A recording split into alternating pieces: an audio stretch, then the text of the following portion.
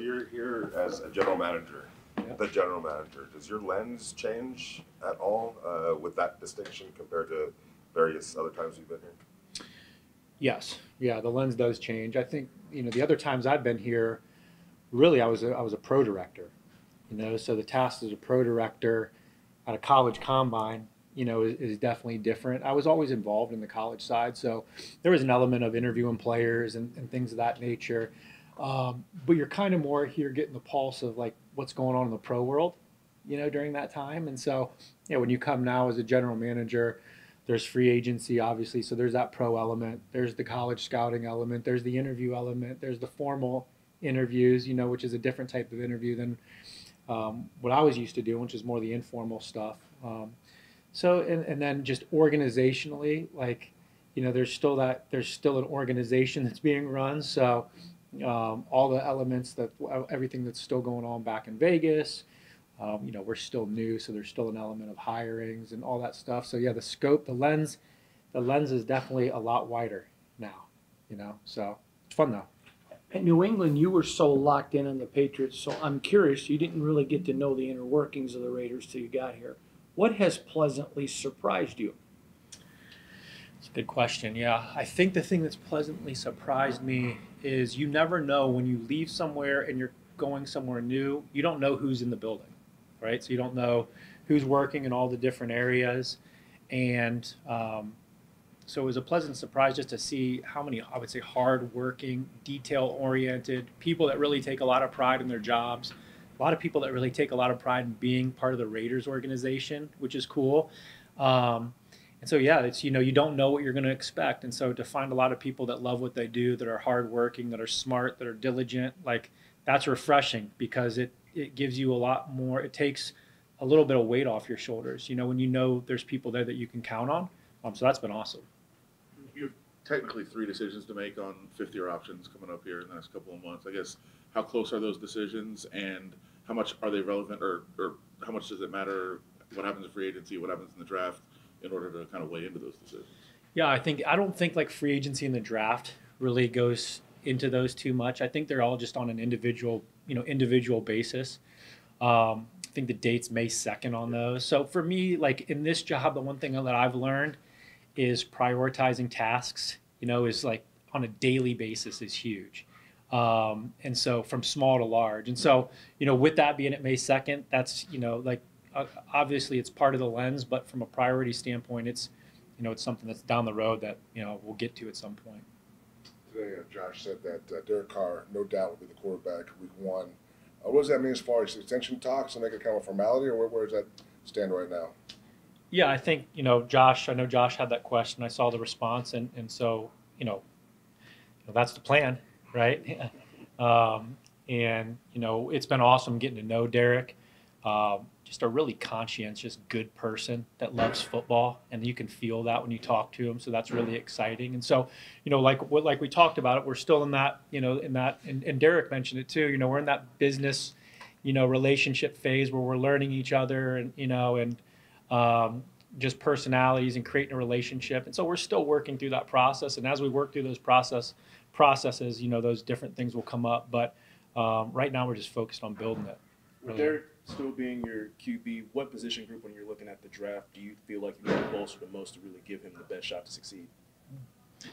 Well, in terms of what we're looking for in the draft, free agency, really the entire team, I would say what we're looking at to do is build depth and competition. Like that's really, I think, a really important part of team building. When you have competition through the top of your roster, through the bottom of your roster, and people are being pushed, like that's really the focus. And I think when you build depth and competition throughout your team, you're naturally going to build position groups that have strengths that benefit, whether it's the quarterback, the offensive line, the running backs, right? A pass rush benefits the corners benefit a pass rush. So like all those different things fit together. So our focus is about building depth and competition like throughout the team. And that is the focus. As it relates to Derek, going back to your introductory press conference, you said, let's see where all the pieces fit. Does seeing where all the pieces fit require actually playing games and playing a season? Or can you figure out where those pieces fit long-term prior to that?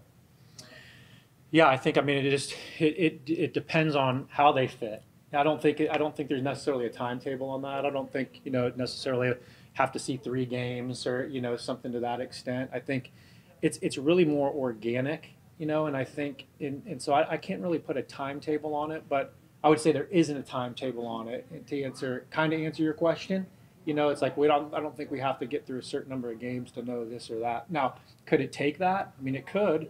But I think it's more of a, there's a feel to it, and there are a lot of still dominoes that have to fall in terms of just the whole building of the team to really, I think, have a clear picture on it. I know when you first, graduated from John Carroll, you were pursuing a coaching career. What led that decision when you did transition to being an executive in 2010 to kind of go on that side?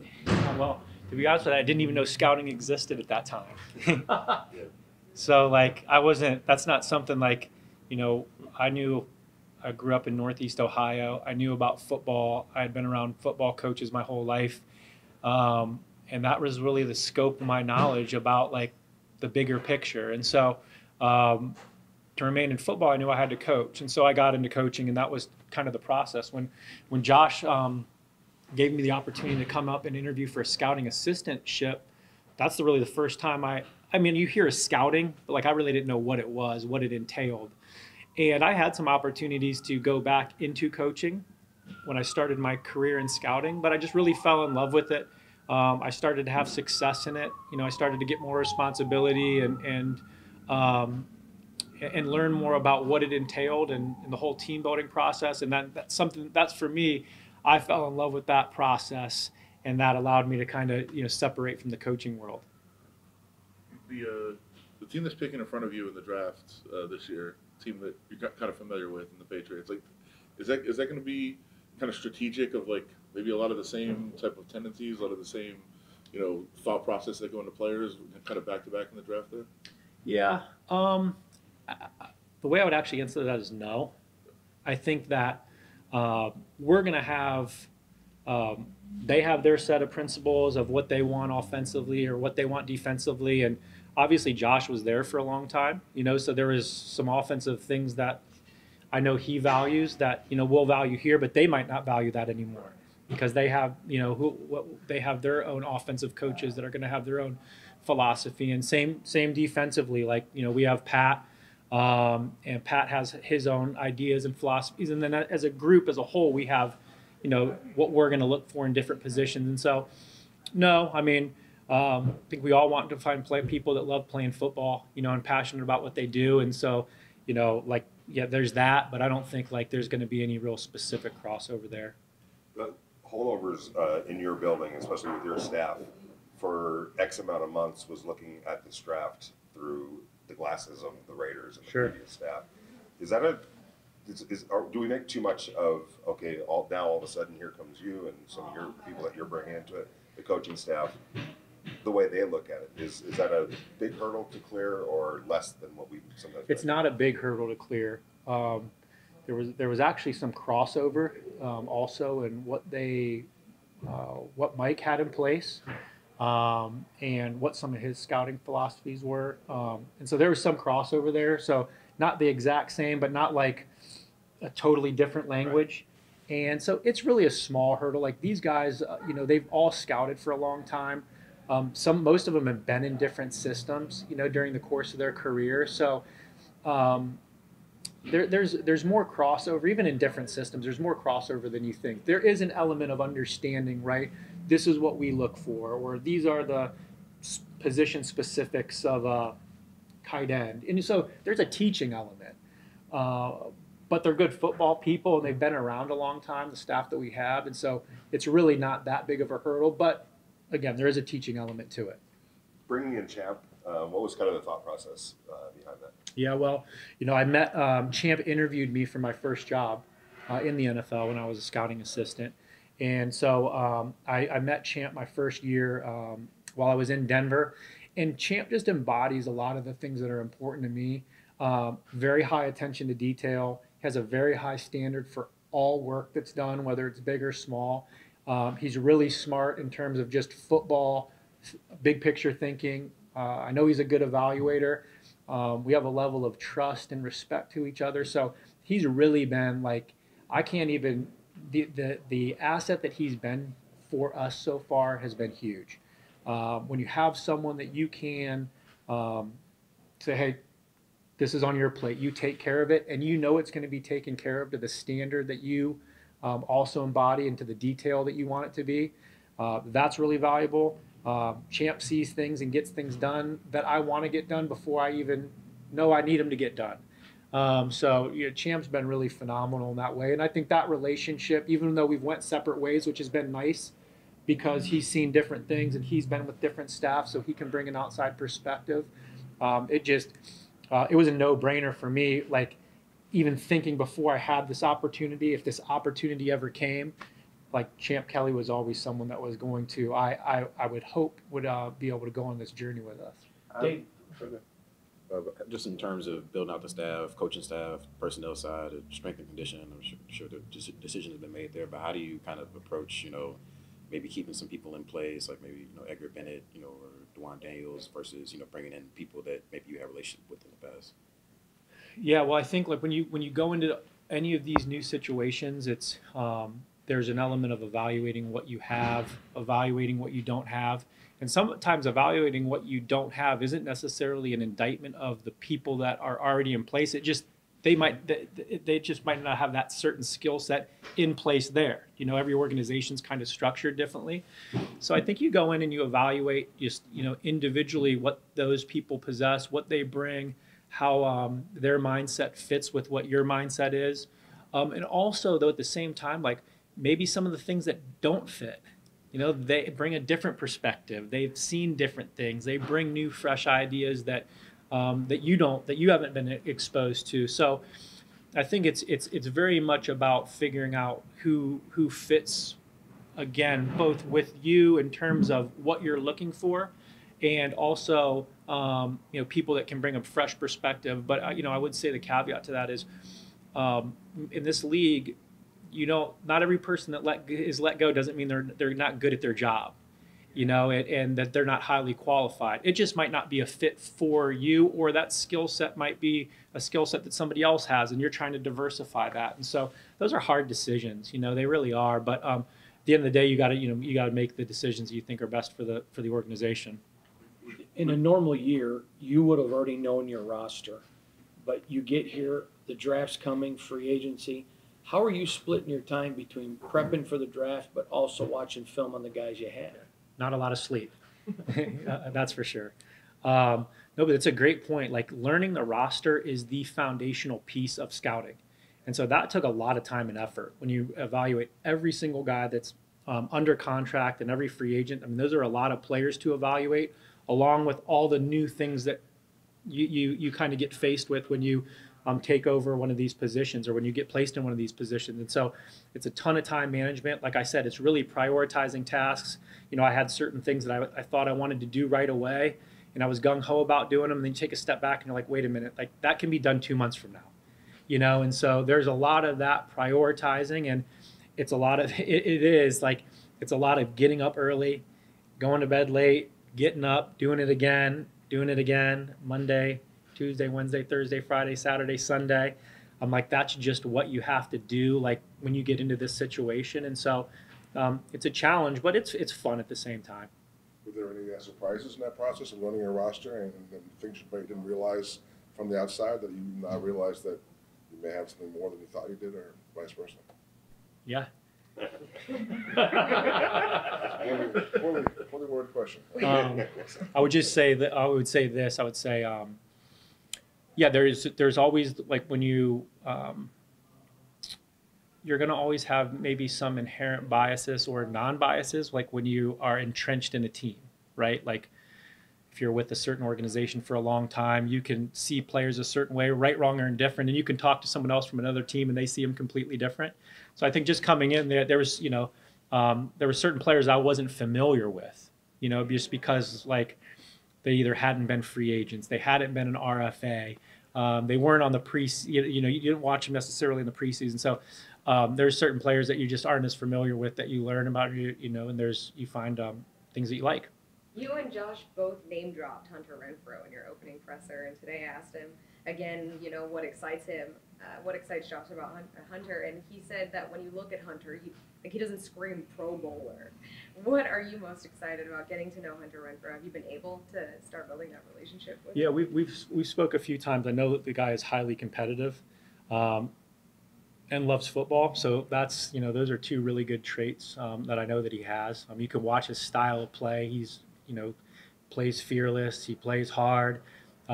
He's really skilled, in terms of catching the football, route running, and things like that. So, yeah, any guy that you watch that can, one, get open and then create after the catch, like those are good players to have on your team. So that would just, I think, his mentality and how he approaches the game. It seems, just from the outside looking in, I haven't got to really delve into that deeply from a football standpoint, but there's things you admire the way that he plays when you watch him on film. Alex Leatherwood was drafted really at right tackle, got moved to right guard. A lot was thrown on his plate.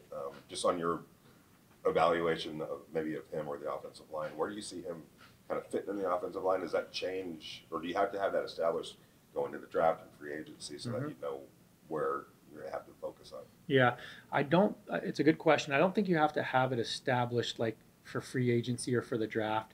We're always going to just be focused on drafting good players, regardless of the position. I think the one good thing about Alex that not all rookies are afforded the opportunity to do is play a lot of games.